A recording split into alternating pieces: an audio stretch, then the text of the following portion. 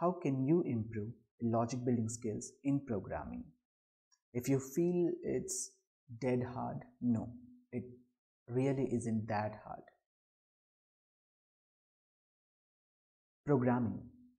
When I utter that word, a few of you might get nervous because for a lot of you who have enrolled in this course, it's a field which you aren't familiar with, right? You might also have some pre-assumed thoughts about it, like coding is boring and developers can never use their creativity. No, not at all. The second myth, it's a skill for smart people who are amazing at maths. Again, wrong. The third one, you should have learned to code at high school or college. Not required. The fourth one, you might think it is necessary to memorize all the syntaxes to become a good programmer. Definitely a big no. And the fifth one, and this is crazy, you don't need to communicate with anyone when you're a programmer. Of course not. They also socialize with other people. Believe me, it's a fun game. It's more like puzzle game where you solve a given problem with a lot of enthusiasm. My suggestion for you would be to pick a programming of your choice. But yeah, as here we are dealing with RPA, and as most of the RPA tools are built using the .NET framework, I suggest C# or VB.NET. And then try to visit this site, which you can see on the screen. You can see that all the one programs available here are written using C language. Okay, now try to write them using C# or VB.NET. And believe me, I myself have practiced all these programs after my graduation. It was really fun. Wait, now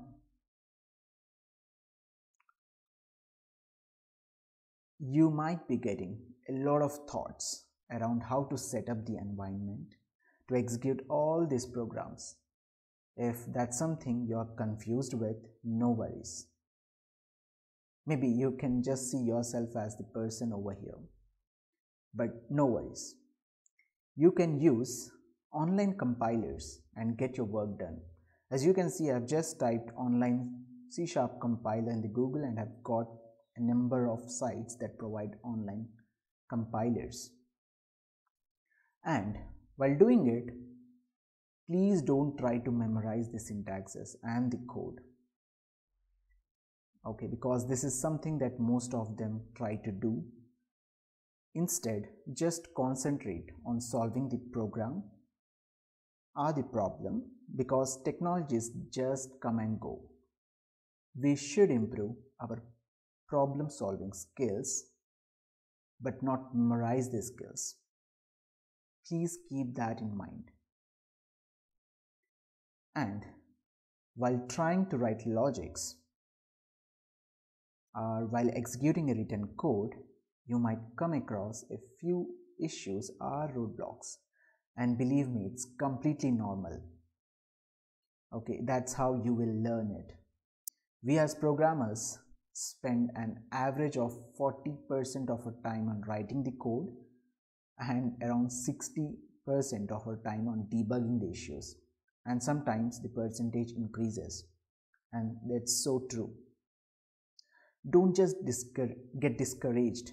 Okay, try to Google the issue and check out the different alternatives available to your issue and customize the solution according to your need.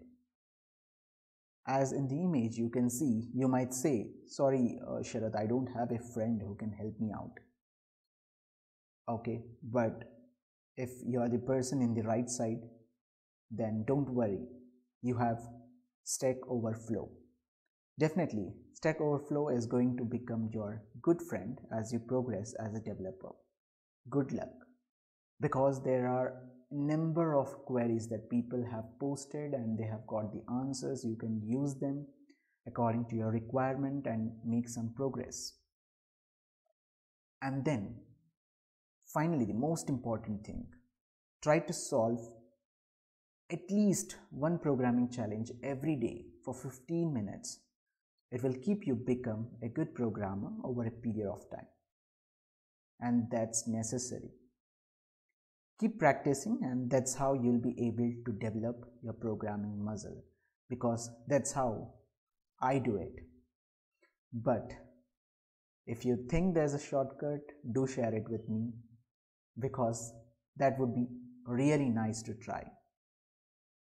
That being told, so programming is not a monster thing that by looking at which you should be afraid of, but try to learn it. Okay, it's as simple as solving a Sudoku or some other puzzle, okay, which will give you a lot of energy when you just arrive at the solution.